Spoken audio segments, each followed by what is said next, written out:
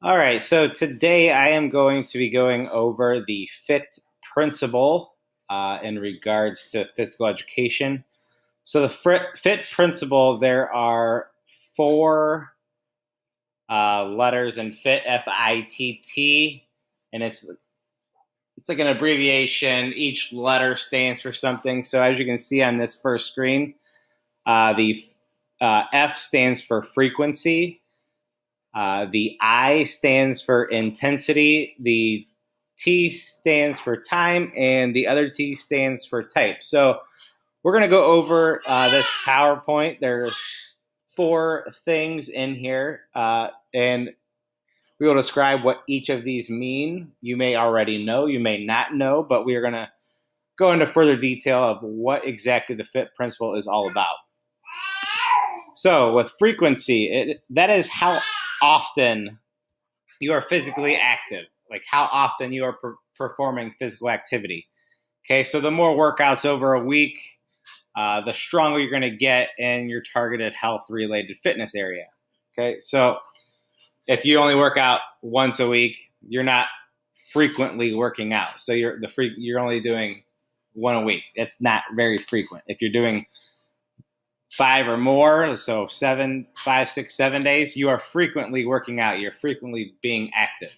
Okay, so an example of a random workout would be 3 sets of 10 push-ups, 10 sit-ups, and 10 squats. So you do 10 of each of those for one set, and then you do another set of 10 for each of those, and then you do a third set. So you would do 3 sets of so frequency is just how often you're performing it, like throughout the week. Okay, for our next one, we have the intensity, okay, the I. So intensity is how hard a person exercises during a physical activity, period. Okay, measuring intensity can be done with a heart rate monitor during aerobic activity. Okay, so intensity. Some things are, and you can relate this to walking, jogging, and running. Okay, walking is very low intensity. Jogging, it's medium. You can do it for walking, you can definitely do it for a long period of time. Jogging, you can do for a long period of time, but eventually you might get tired. Okay, if you are sprinting or running, okay, that is a high intensity, type of workout. Okay, where you're not going to be able to do that for a long period of time. Okay, so some different intensity related workout.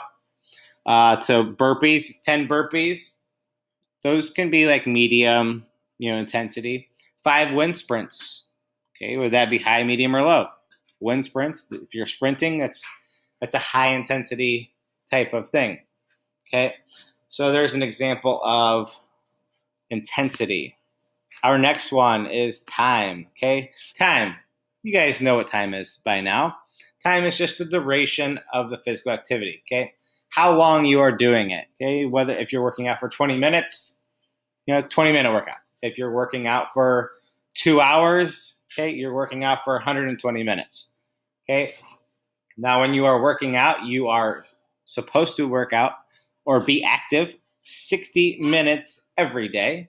Okay, so different, a workout for time. So right there in that on the bottom, you see a 5-minute jog. Okay, that is a workout that you could successfully complete because that is a medium type of intensity activity. Okay, and the last one is the type. Okay, the type of workout you are completing. Okay, so type of specific physical activity. Okay, you're just going to pick based on an area of improvement. Okay, so when you're working on cardiovascular endurance, okay, that's, where you're going to be running, where you're biking, swimming, okay, those are different cardiovascular exercises. Okay, if you're working on improving your strength, okay, whether it's upper body or lower body, okay, some examples of that, okay, would be push-ups, triceps, dips, crunches.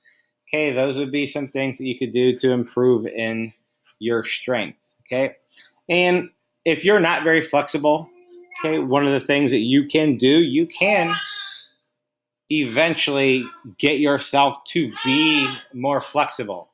Okay, you just have to stretch more. You have to do different activities like maybe yoga, which improve your flexibility. Okay, you have to hold those stretches for a certain amount of time in order to, make sure that your body is becoming more flexible. Okay, so there's some examples of different flexibility types of flexibility things right there. So those are things that are involved with the type of exercise. So that is the FITT principle. You have frequency, intensity, type, and time. Okay, so when you're doing things or thinking about doing things activity-wise, think of what exactly how all that goes in, like basketball. Can you frequently do it? Yeah. Is the intensity high, medium, low? It can be a little bit of both. Can you play it for a long period of time? Yeah. Okay, and then obviously it is cardiovascular because you would be running. Okay, you're going to be using some muscular strength as well with shooting and jumping and using your arms and legs. Okay, and then you have all the different like workout types of things where those were listed on there, where you're doing push-ups or jogging or walking or sprinting or doing burpees. Okay, those are different types of things, and those exercises go into those different categories. So that is the FITT principle. Hopefully you understand everything and the 4 letters of the FITT principle. Have a good day.